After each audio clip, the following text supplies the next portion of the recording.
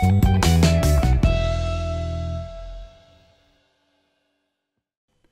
welcome to High School Physics Explained. And today I want to talk about an object that is rotating around a central mass. And in this case, I'm going to refer to the Moon and to the Earth, where the Earth is into central mass and the Moon, of course, is rotating. And the Moon is, in essence, simply a satellite. And as you can see, it's following a circular path. And here we have a circular path. And the circular path is due to the fact that this object is moving with a particular velocity and is always experiencing a force that is at right angles to the direction that it's moving. So if I show you the velocity vector, here's the velocity. You can see it's always moving at a tangent to the circle, but it's always experiencing a force, and that of course is the centripetal force.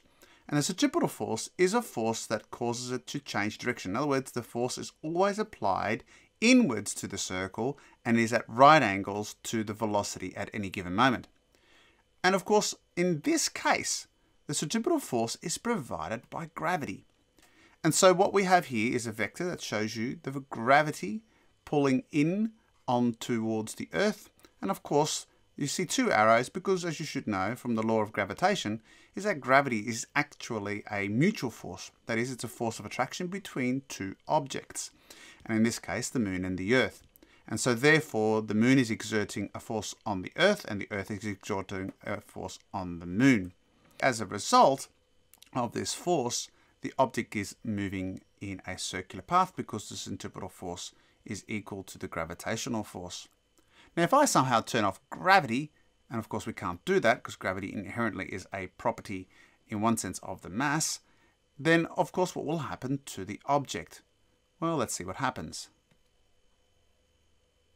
Well, you can see it just goes off at the tangent. In fact, Newton's first law takes place. So here is back our situation again. And if I play that, if I get that going, you can see that we have here again our rotational motion, where the force of gravity is actually the centripetal force. Now, some of you may be wondering why there is a little bit of a wobble in here.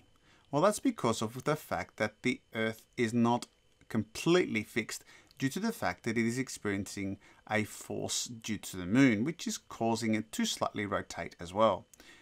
Because the Moon is quite large, it does have a small wobble effect on the Earth. Now, this is exaggerated in this animation. If I were to change this animation to represent what happens with, let's say, an artificial satellite like so, then clearly the mass of the satellite is significantly smaller than the Earth, and you wouldn't notice that wobble. But the reality is, of course, is that Earth is experiencing a gravitational force due to the satellite. It's just too small for us to see. So that hopefully gets you to understand in terms of what's going on. But what about the mathematics? Let's have a look at the mathematics of this situation and show how we can determine the orbital velocity of any given satellite at a certain distance away from our central body. So here is our example again of our Earth and the Moon, and of course it is going around in a circle, and that's simply because that the angle between the vector that represents the velocity is at right angles to the actual force that's exerted, and of course it's the gravitational force that actually is the centripetal force. So let's have a look at that mathematically. So the first thing to understand is that the force due to gravity is equal to the force due to the centripetal force. And that's how we write it. F subscript G equals F subscript C. You should know that the gravitational force is determined by a number of factors. It's determined by both masses and the distance between them squared. And Newton's law of gravitation states that the gravitational force is equal to G m1 m2 over r squared. And of course our r in this case is this radius right here, and it's always measured from the center of masses. Our mass 1 and mass 2 of course is our Earth and our Moon, and of course that G is the gravitational constant.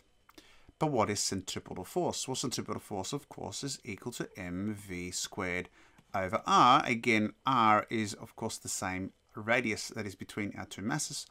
Then the v is the velocity that is over here.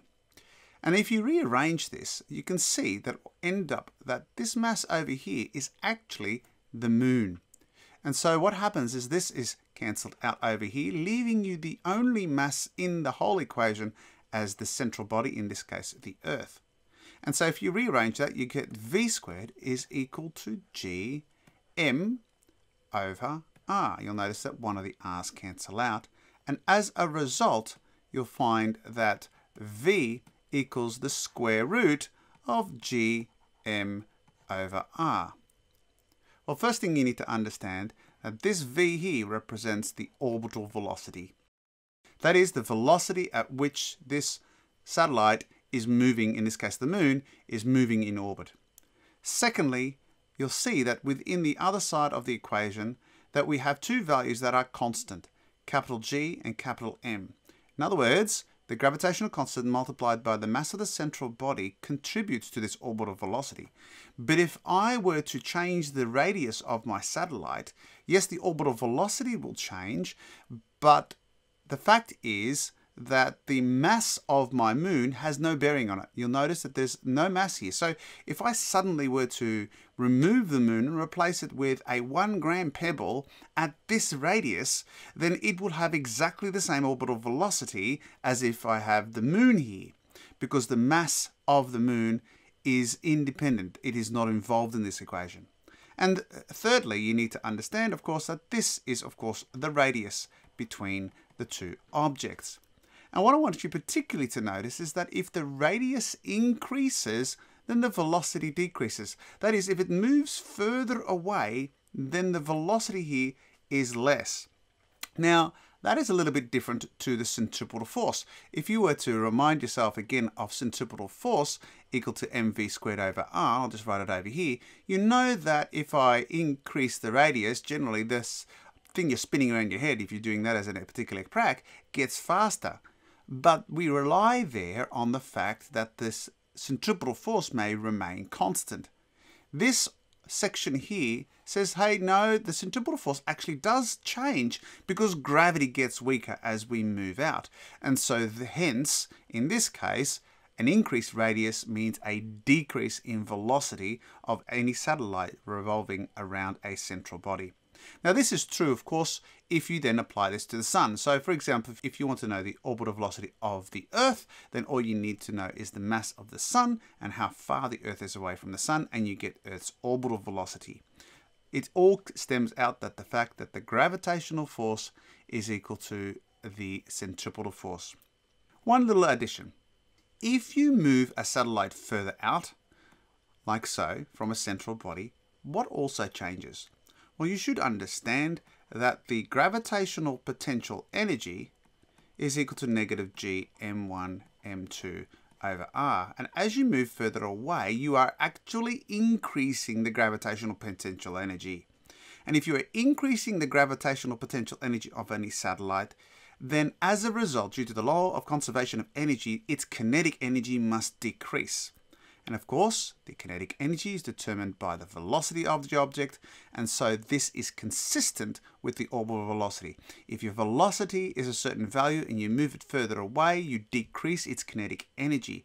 Decreasing its kinetic energy means it must be increasing in some other form of energy, that is, it's increasing in gravitational potential energy. So you can see it's quite consistent with our understanding of the law of conservation of energy. I hope that makes sense to you, and thanks for listening. Bye for now. I hope you found that video useful. And remember, like, share and subscribe. Oh, and if you have a comment or a question, or you'd like a concept for me to explain to you, please drop a comment down below.